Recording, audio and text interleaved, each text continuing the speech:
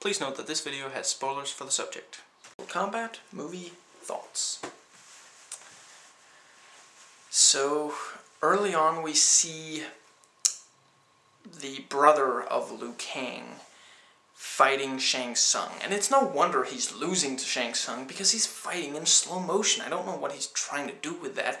I was pretty happy that this is one of the few cases where Paul W. S. Anderson does not abuse the crap out of slow-mo in action scenes. He seems to think that it automatically makes action scenes better and not just, longer. I'm not saying slow-mo can't be good in action scenes, but you gotta know when to use it.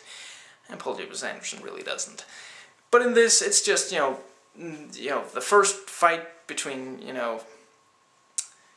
unknown relative of Liu Kang. Why wasn't that Kung Lao? I mean, I'm not a fan of the games, but I'm told it should have been Kung Lao. It would have made more sense. It would have made an impact with the fans of the games. Anyway, that first fight, and then, when Liu Kang faces off against Shang Tsung at the very end. How does that work, by the way? Shang Tsung is apparently fighter for Outworld and judge of these tournaments. I'm not sure, conflict of interest much?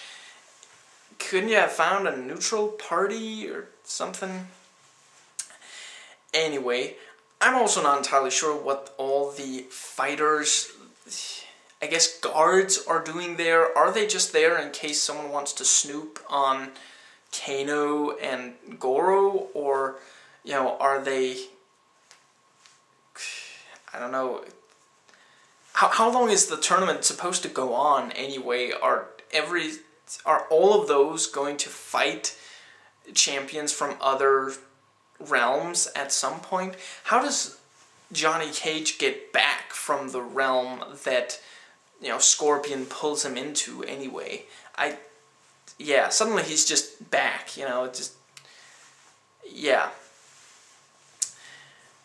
The fight between Sub-Zero and Liu Kang, every time Sub-Zero appears in this movie, it's a major anticlimax. The breaking of the gun is kind of cool. And then, Raiden just hurls him and Scorpion away with colored lightning and, claims, oh, they were about to attack. I don't think they were. I think they were just posing. They just stepped into the shot and broke a gun that was aimed at one of them, and that was kind of it. They weren't really all that threatening. I think it would have been good if they had started to launch an attack and then the lightning came. But anyway, so yeah, there's that. Then Sub-Zero goes up against, a total of one guy, who's really proud of his abs. And finally, it's Liu Kang and Sub-Zero, and all three times, complete anticlimax. Sub-Zero is a fighter, but he never really fights. He just uses freezing ability all the time, and not really that effectively either, except against that one guy who, it's the same typical Paul W. S. Anderson. If you're going to show someone who's a really good fighter, then let's see them fight instead of just showing off and then dying. I get it, it's surprising to us, but it's not effective. It's not a good filmmaking, it's not a good approach to that kind of scene.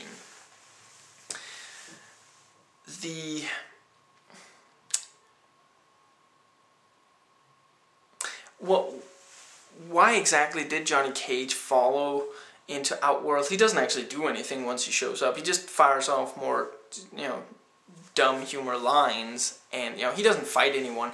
What is he doing while Liu Kang is fighting Reptile anyway? He's just standing in the background waiting for that fight to end. I mean, I get the whole, one-on-one thing, but that it wasn't a scheduled fight. It's just suddenly Reptile attacks him.